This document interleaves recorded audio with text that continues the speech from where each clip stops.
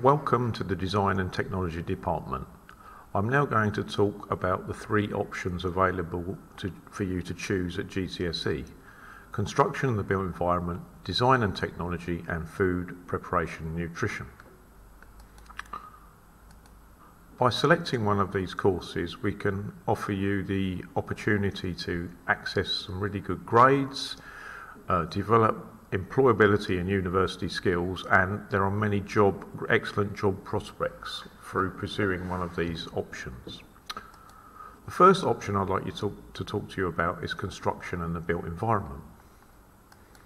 Within this course, you're going to develop lots of good skills, such as design skills in terms of hand drawings using drawing boards, CAD modelling using Revit, problem solving in order to come up with a good design, thinking logically in terms of developing your design using Revit, being creative in terms of acting as an architect and coming up with an interesting design.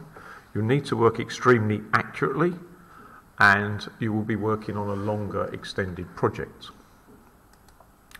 The first unit on the course is revolved on giving a design. You're given a design brief, and then you have to come up with a range of hand drawings such as plans, elevations and cross sections before you then develop that model into a full CAD model using Revit industrial software. The second unit is the examination unit, which requires you to investigate materials used in construction, the type of construction techniques used, and also in detail look at sustainability and how you can make your buildings energy efficient. The course structure is made up 40% end of year examination in year 11 and 60% for the design project, which is under controlled conditions for 30 hours. The next option I want to talk to you about is design and technology. So again, in design and technology, you're going to obviously be thinking about working logically, problem solving. You're going to be using computer-aided design, industrial software, and computer-aided manufacture, such as laser cutter, CNC machines, such as the lathe, for instance. You're obviously, again, having to work very precisely, especially when you're designing the final design and producing the products.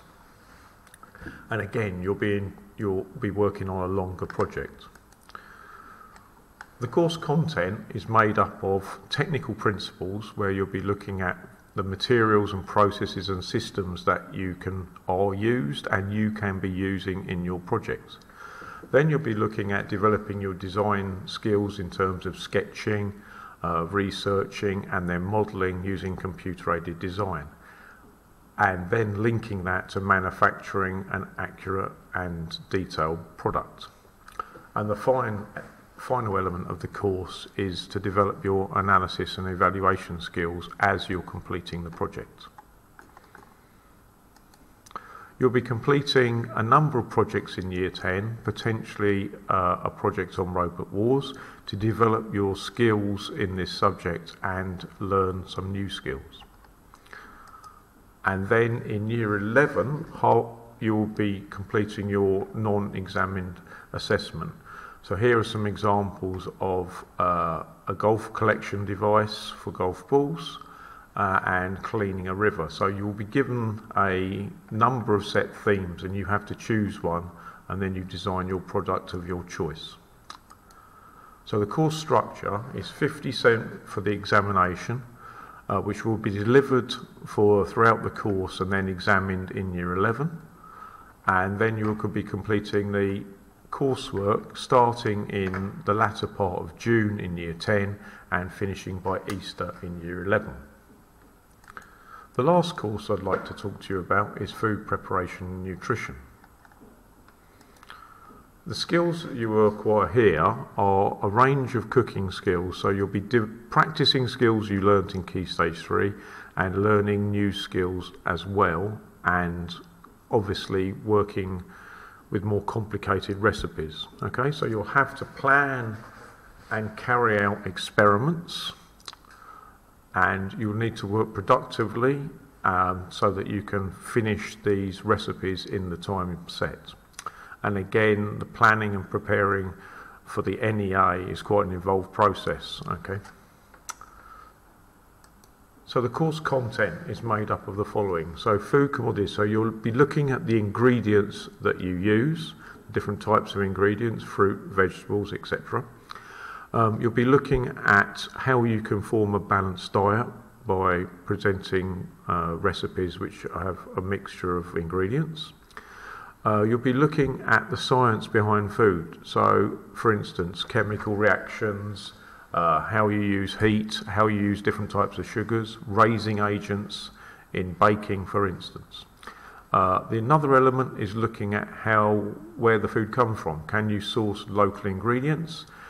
Should you be producing recipes which have produce in season, or should you not?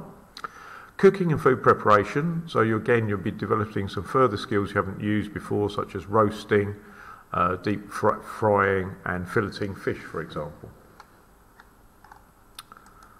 The NEA is broken into two sections. The first is an experiment. So here we've got one experiment where the investigation was to look at various raising agents, and then you cook a number of cakes, for instance, here, and then you can analyse what effect each of the raising agents has on the end result.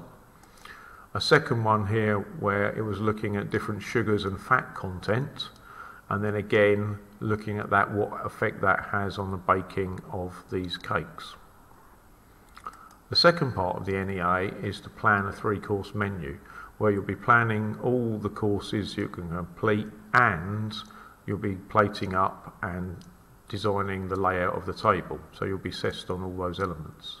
And here's another example here for a different recipe.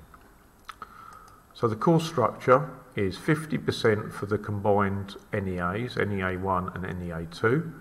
That will take place in end of year 10, beginning of year 11. And the examination will take place at the end of year 11 and is also 50%. So just to round up, there are some excellent reasons to choose DT, one of the options. So excellent grades, excellent employability skills and excellent job prospects. Thank you very much for listening.